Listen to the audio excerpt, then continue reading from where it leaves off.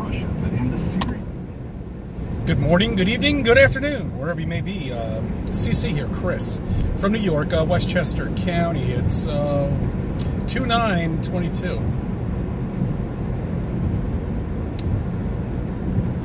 You know, just a couple of quick things. Well, here in New York, we have what is called winter.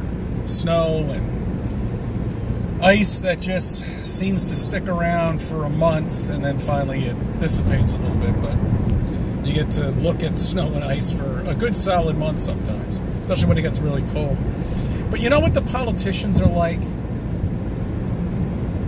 Yeah, well, the anticipation of when winter actually ends. And it's not Groundhog Day, okay, guys? It's something by instinct. You know that the winter is coming to an end. Weather's getting warmer, the ice is melting, and the snow is disappearing. Okay? By instinct, you know this. You know spring's about to sprung.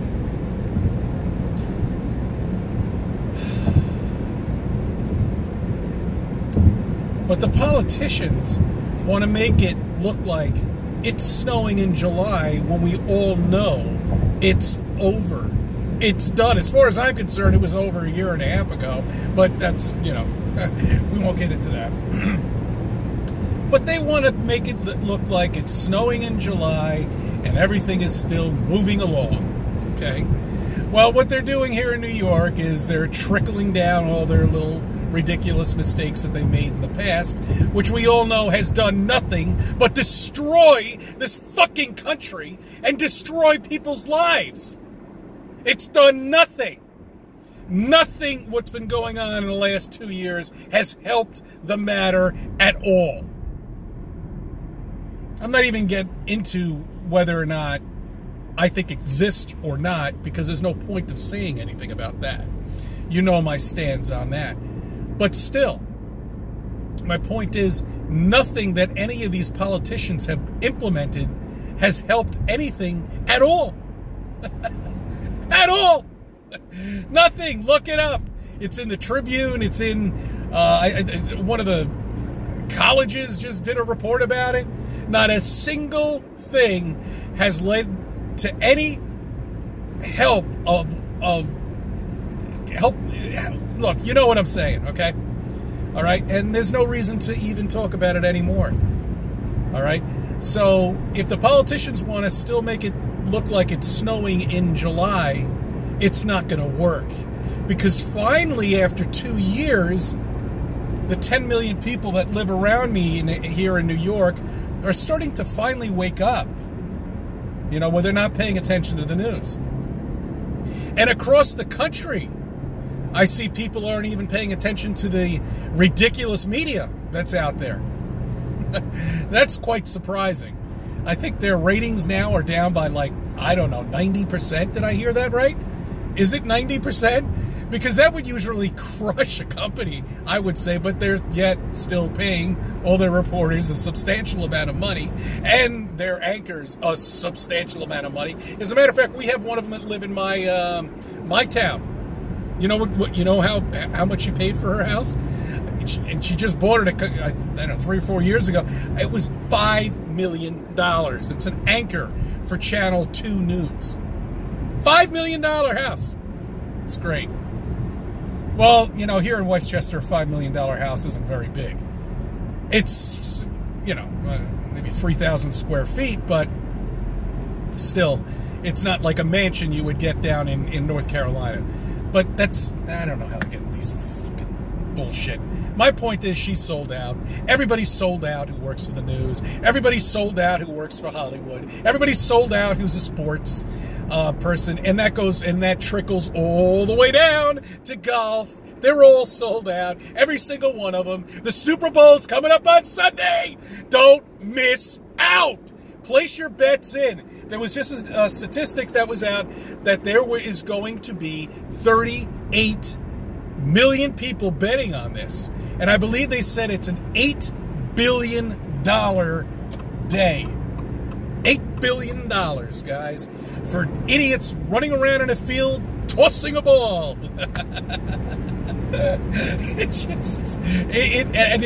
It gets worse. Because then you got baseball, then you got soccer, and you got all this nonsense. And it's all fabricated. It's all there to keep you confused. And I completely lost my train of thought about talking about this bullshit. Because that's all it is, bullshit. All of it, everything is bullshit. Fuck. Once you figure all of this out, then you see the lies. You've got to revisit everything. You just have to revisit every single thing, and you'll see little tidbits in there of flat Earth. Little things. You know how many times I must have seen Back to the Future? An ex-girlfriend of mine bought me the 3D CD set back in, I don't know when the hell, it was 1993. I remember. It took a year for things to get out on DVD, but she bought me the whole DVD set. Anyway, that was a girlfriend of mine, okay? My current status is much different. My point is, all the flat maps that you see in there, and the 1003. This is one thing I wanted to bring up. 1003 and 1004. You don't really know which one it is because sometimes they don't have those little slits in between the clock. So it could be either or. But I believe it's 1003. It's such a big number. If you look when they advertise clocks, it's always on that time. It doesn't make any sense at all to me. So you see Back to the Future when, Marty wanted to get back into, Michael J. Fox wanted to get back into the future. In 1985, what time was it? 10:04, I believe. I think it was either 10:04. I don't think they didn't go as far to say that it was 10:03. I think they just said it was 10:04. But it really, you see all of it and how it, how these sickos, these producers, are all connected somehow or another with all of this nonsense, and they have to show it to you, when you're making a movie and you have somebody else paying for it and backing it up. I've heard that people come in and they strategically place things in certain areas, and the actors and the actresses and the producers, they don't care. We're just producing a movie here. Put whatever the fuck you want in the background, as long as it's not a penis or something like that, all right? This is a PG movie. So put whatever the fuck you want in the background. You'll see, revisit everything. Just go back. You'll have to do a little homework and just fast forward past the movies. I can't even really watch a movie anymore. I can't believe I used to spend my entire time, 2.5 hours, watching an entire movie, sitting in front of a freaking TV and watching it, and still not seeing all of this, it's just so obvious. It's too obvious. And that's why they say it's in your face. Christ. They do whatever they want. As long as they get the truth out in certain ways where you're not going to question it. I was watching the Day Moon today.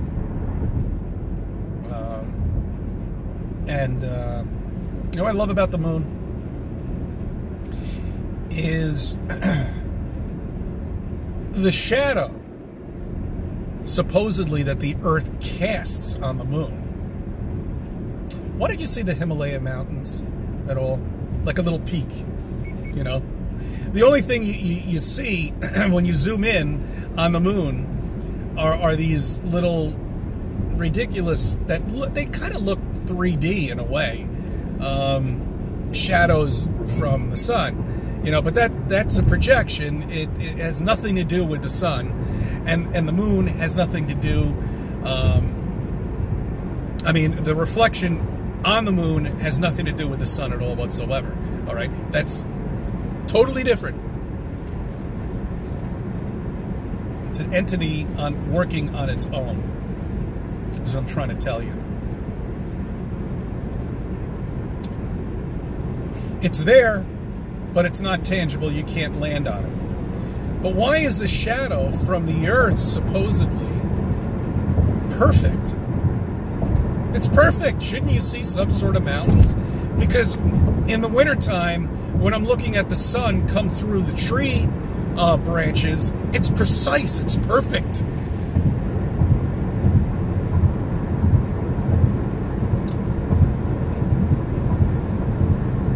I mean, the minute it was proven that the moon is projecting cool,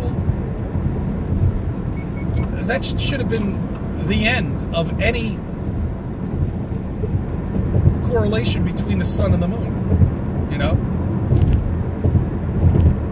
Even if I put it on my channel, it doesn't make a difference. My channel isn't getting out there. The only people that are seeing me right now are people that are subbed to my channel. No one new is going to see me. That's what YouTube's done. And that's what they've done to all the truthers. So then why don't you go on to Rugfin? Why don't you go do it? Who cares? It doesn't make a difference. My whole point of this channel was to see a real guy go through this evolution of being a flat earther, you know, and how difficult it is to deal with these zombies that are out here that still think it's fucking winter running around with their diaper. And I guarantee you, look, tomorrow's the mandate day. I mean, the end of the mandate here in New York. I guarantee you, in my building and all of Westchester County, there still are going to be people walking around on the fucking sidewalk or driving in their car by themselves, still wearing masks. I don't know what it is. I mean, do they like to be frightened? Is that what it is? They must love horror movies. I can't think of any other reason. But let's see. Let's see. Tomorrow, I am going to... I don't know what time I'm getting out tomorrow, but I know Friday morning I got to wake up really early. So let's see if I have some time. But if I get out early tomorrow, I'm going to try to have a little fun, you know. But apparently tomorrow, the mandate's going to be lifted for all businesses. Small businesses, too. And... I forget what else. I don't know. Whatever fuck that it may be. Who knows? I mean, they make all of this shit up. They just put these ridiculous things down to confuse everybody and make them think things are going on when they really even aren't. You know, it's ridiculous. This guy's doing like 90 miles per hour. He's driving all over the place. I don't know. It's funny. It really is. How people have been able to tolerate this for as long as they have. You know, there are things going on. I don't know if they're prefabricated. I don't know. Who knows? I'm sure they probably are. But they are making a point. Okay? They are making a point. In some cases. The most important thing is the children. And that's to have them stop doing what they've mandated. Because that is just ridiculousness. That has to get done. Private schools aren't really listening to it, but it's the public schools, you know. So, we'll see what happens with that.